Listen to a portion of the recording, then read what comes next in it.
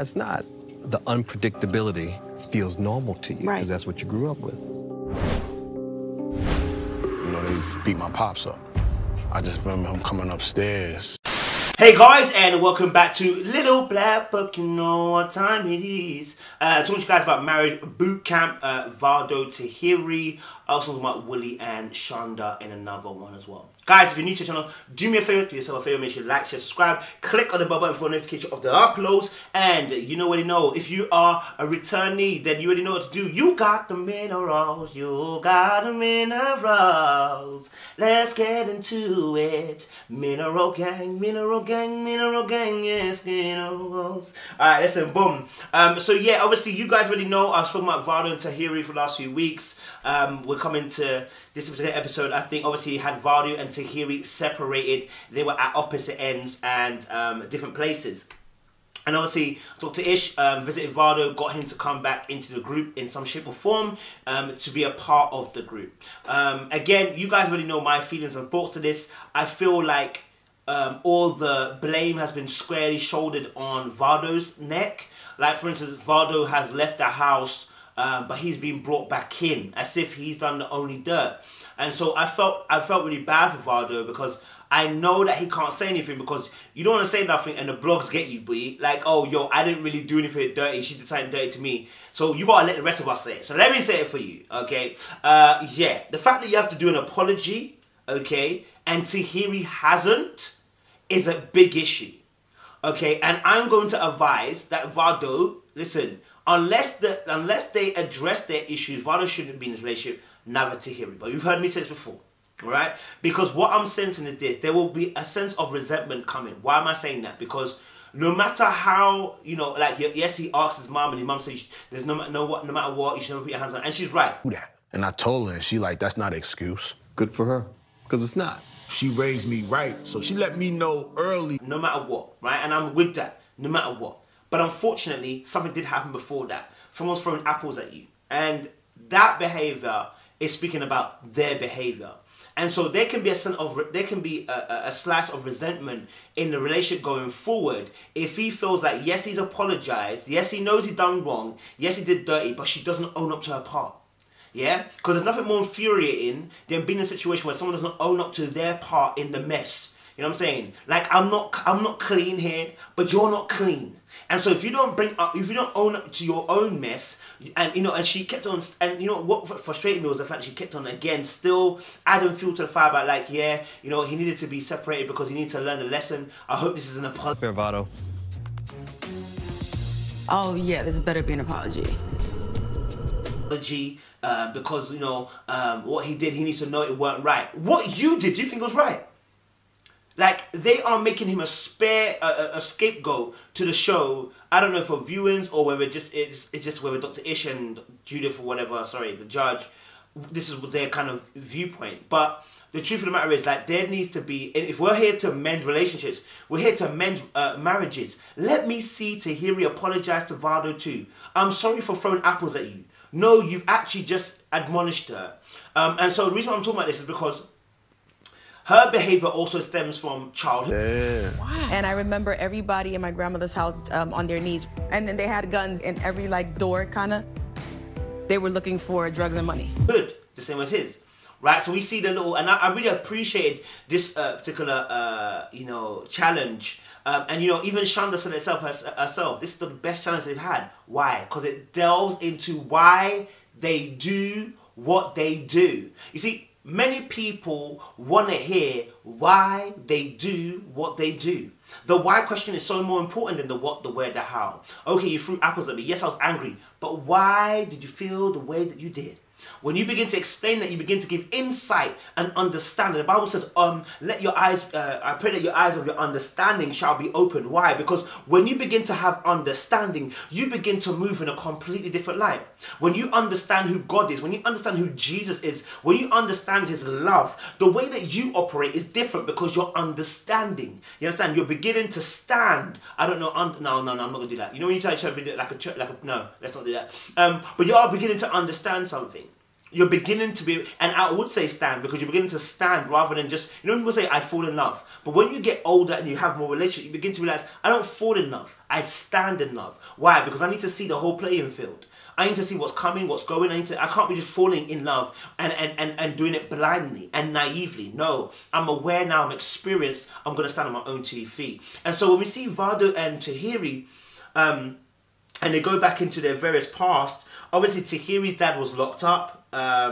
You know, she grew up on violence. You know, there was violence around her in the environment. She was violence in the home. Her dad was a drug dealer. So this behavior of misconduct, this behavior of aggression, this behavior of bad boy and not changing has been written in her DNA because of when she was young. And it has to be uncoded by exposing it and letting her see, hey, you from your childhood have accepted this behavior now because of what you saw when you were younger. The bad boys that you're chasing are the same as the bad man, or I should say bad boy, bad men, the father figure that you looked up to with so much admiralty even though you knew he was doing drugs. Yeah? So now you see a rapper, or you know, a rapper who talks about guns, killing, crime, whatever you see, and you're still attracted because you were given love and adoration by a father who did something similar. And so therefore you're not fit for. But to me, it was normal. It was normal. Like, I got both sides of it. The street smarts and the book smarts. You know, I got to see a lot of fearful. You enter these spaces because you're comfortable, right? And so now, you know, out of fear, okay, I believe that Tahiry is now, out of fear, Tahiry reacts in a physical manner. That's what she's learned how to communicate. When she was younger, that's probably how she learned how to communicate. Violence. That's what got you your way. That's what got you to understand something. And so we see her crying because, you know, she mentioned the fact that he's in jail now. The other kids think it's a grown-up school. But I know better. It's jail. I can't do it.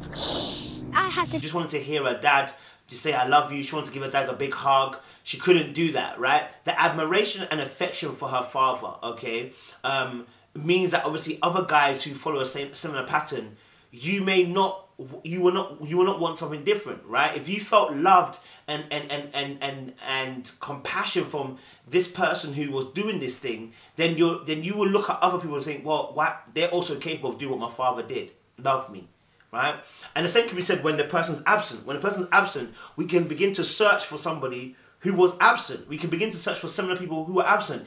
It's almost like as if the soul knows. Like you never, let's say like, you know, your dad left or whatever, but you never, you know, your dad was never around to you anyway. But somehow you pick up a guy who's got similar traits to your dad, or you pick up a man because you like the fact he's got father figure behavior, right? And when you see that father figure behavior, then you begin to like that person because they're offering you something that you are aware and comfortable with.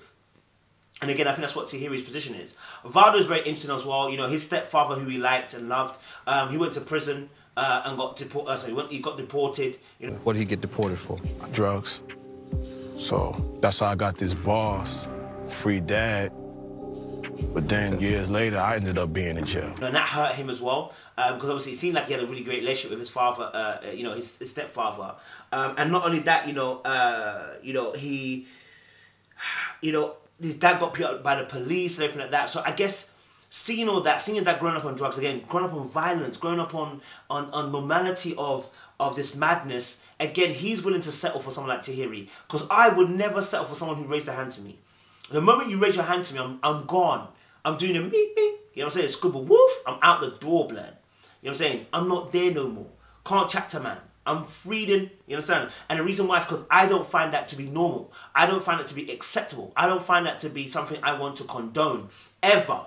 You know what I'm saying? But they're willing to admonish each other and stay in this relationship because both of them have been exposed to abusive traits. And therefore, they're more accommodating because they've seen it before, they didn't die. All right, I will continue. I will choose somebody who's similar to that. And so there's a need to undo this feeling. There's a need to undo this history, okay?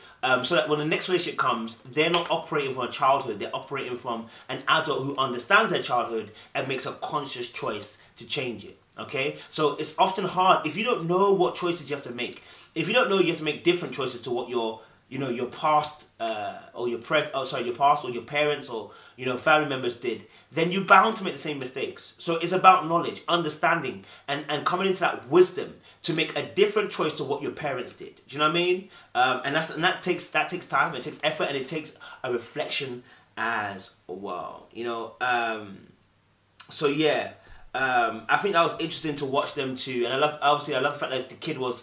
I don't know if she asked for a hug or the kid was just self-aware. Came and gave her a big hug as she was crying. You know, and obviously it's evident that, you know, her childhood is traumatic. It's evident her childhood is painful. It's evident her childhood is not always pleasant.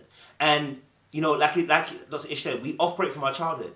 And what happens is this, in relationships, we go into default mode. Yeah, whatever way we were dealing with things with a kid, and I think you said this to Shanda, to Fedra, we try to solve things as adults that we were trying to solve as kids. So when we don't have the answer as a kid, when we get older, we try to solve that puzzle. That's why you choose similar men or you choose similar women. That's why you choose certain similar people, because you didn't solve those things when you were young. Like you didn't get told you were, like for me, I didn't get told I was great, amazing, So I chosen a woman who now gives me that admiration, that gives me that affection, that gives me those words of comfort. I'm attracted to that. Why? Because I never got them when I was younger. I'm trying to solve something that I never had or never could answer when I was young. So yeah, guys, with Tahiry and Vado, I don't know how you guys feel. You know, I just feel like obviously it's still unfair at the moment, but I understand why they had to leave, push Vado out, because it is violent behavior. So guys, I don't know. Make sure you like, share, subscribe, click on that bell button for a notification of the what uploads. Appreciate you. Stay locked, stay loaded. Marriage Bootcamp. We're going to do Shanda and Willie after as well. More love.